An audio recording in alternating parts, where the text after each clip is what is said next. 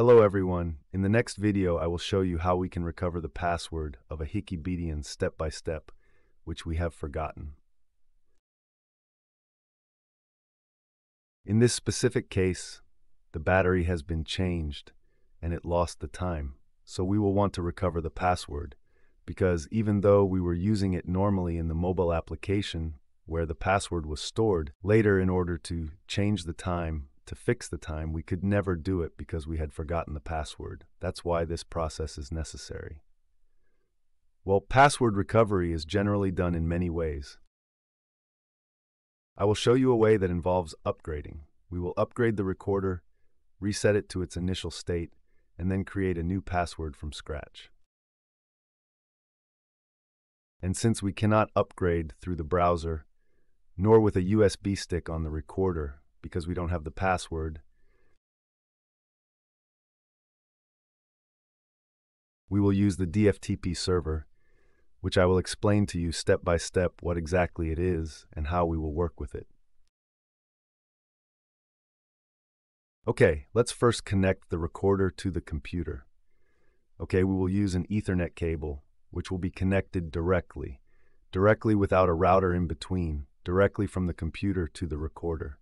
And we will use a tool from Hikvision to find out where our recorder is, what IP it has, which I will put down in the description for you to download.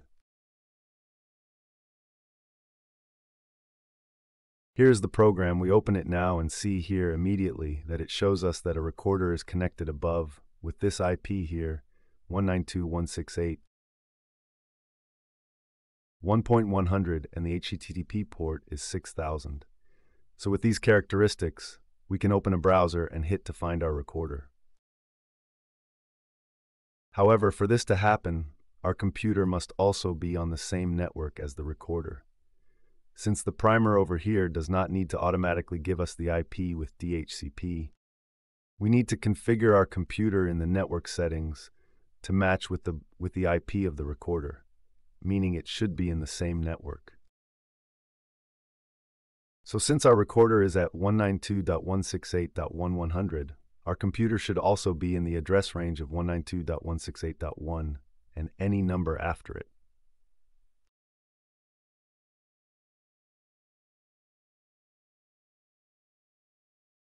But it should be in the same network, meaning up to 1 should be the same. So we go to the network settings, go to DHCP over here, and we disable the automatic option and assign an IP to our computer here.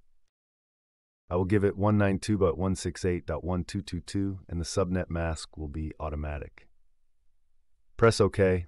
We are leaving here and opening a browser in order to access the recorder.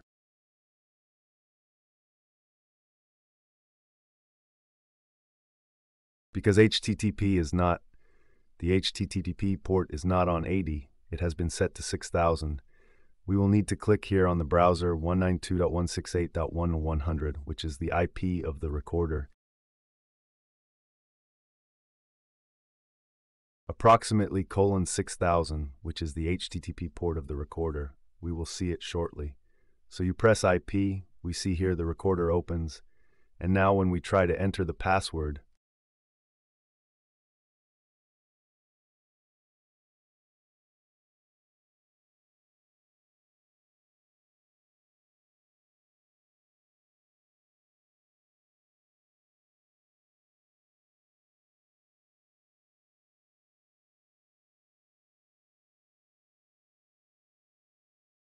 which is what we thought it was, the admin and the password we had, which we thought we had, we see here that it judges us that the password is not wrong.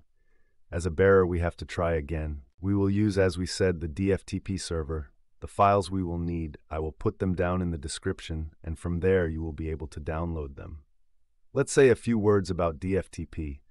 It's a data transfer protocol, which does not require passwords. It also requires an IP. It also transfers data via IP to a specific port.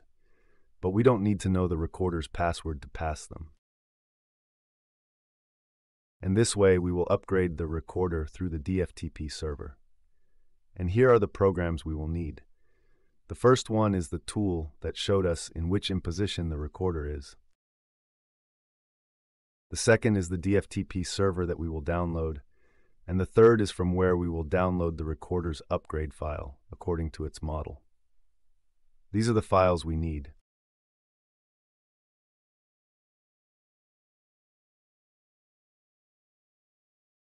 Well, I will tell you that the DFTP server we will download is these files here. It is inside this folder. I have put it, and inside this folder we should also drop the recorder's upgrade to be done.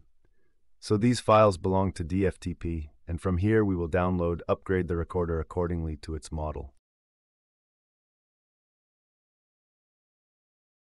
We will write down the recorder's model on this site and download a file that is for this specific one here, and I will drop it inside the same folder with the DFTP server, where we basically do copy-paste the same folder, and from here on we will now open the .exe file that DFTP contains. Right here, so we will proceed.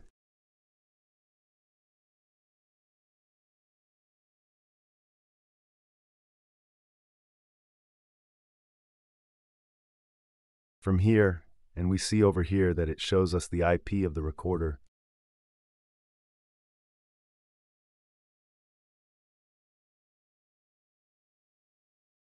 This IP is the one we defined before, so at this point we will say that the DFTP for the recorder is not in this network.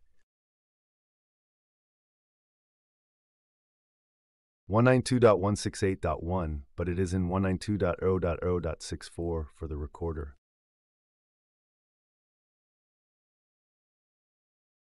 So we need to set up our computer to be on this network in order for the server to function.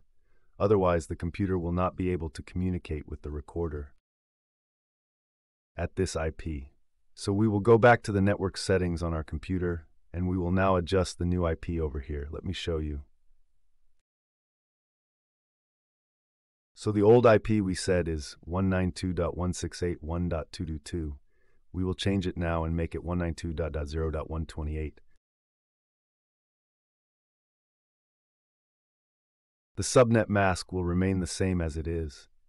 This WIN will take again, and now we are on the same network with the recorder, so we press OK again. We exit from here and we will open the DFTP server again, the out here.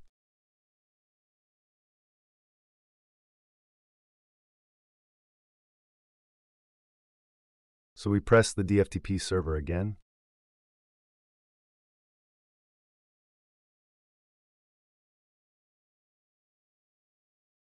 And we see here that it has the new IP of the recorder. So now all we have to do is to unplug the recorder from the socket and plug it back in. And if all the steps have been done correctly, we will see the following message to start. You see here it says that it has started the upgrade. It says to transfer the upgrade file of the recorder from the computer to the recorder. It is the file that we have placed inside the same folder that will be transferred with the DFTP server. We see here the messages it produces, and when it shows successful, below it will be ready. Wait a little, so here the upgrade is completed.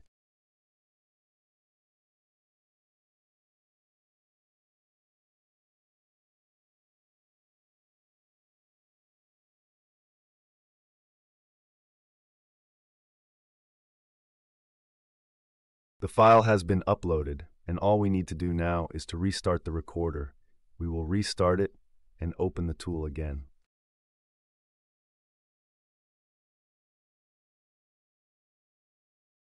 To see on which IP it is located. So we open the tool, we refresh,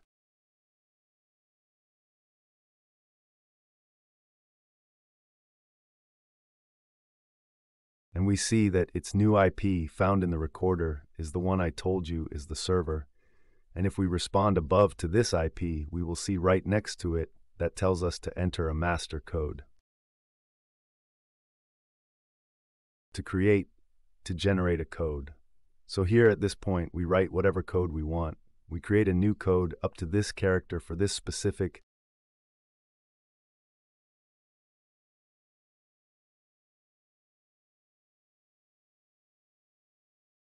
I understand here, and we are ready. We have created, we see here, the code on our recorder.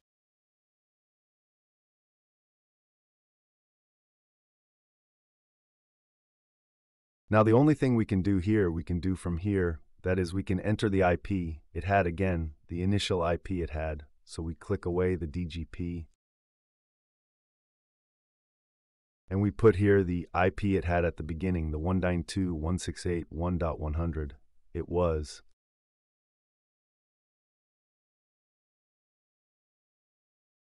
In the gateway, we will put the IP of the router that will connect.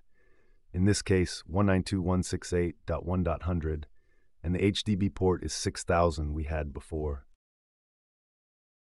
So if we have done it correctly, and we enter the password down here, where it says here, we should enter the password we have created. Logically, it will take the settings. We will go to do a refresh on top.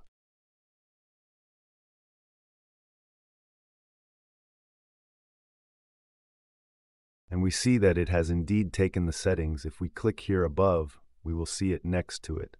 Now to see it in the browser, in Internet Explorer, that is, we will have to change our network settings again. We don't see it here. You see that it doesn't exist. We can't see it again because we have to go back to the network settings, and let's share again to enter the virus network.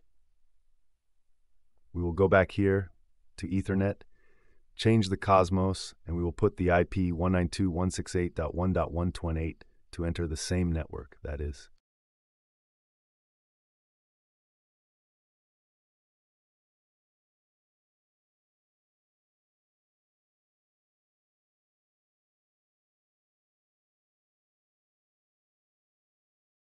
And now if we press to exit from here and press again the IP on the browser, as we pressed before 192.168.1.100, up, down, 0.600.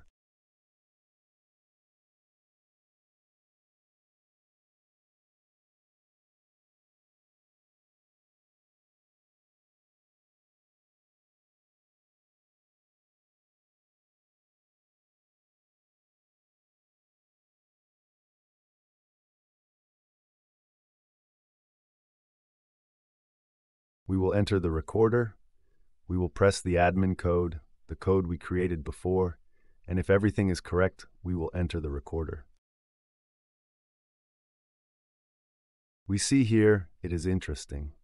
We have entered its settings, we have entered the recorder, we have recovered the code and can now rebuild the recorder from scratch. If we look above the time settings, we will be able to set the time that suits us. And of course, the recorder has been reset. We will have to rebuild all the parameters we had before. So that was the recovery. I believe I may have confused you a bit with these IPs and networks and all that. Whatever questions you have, you can write to me in the comments and I will try to answer you.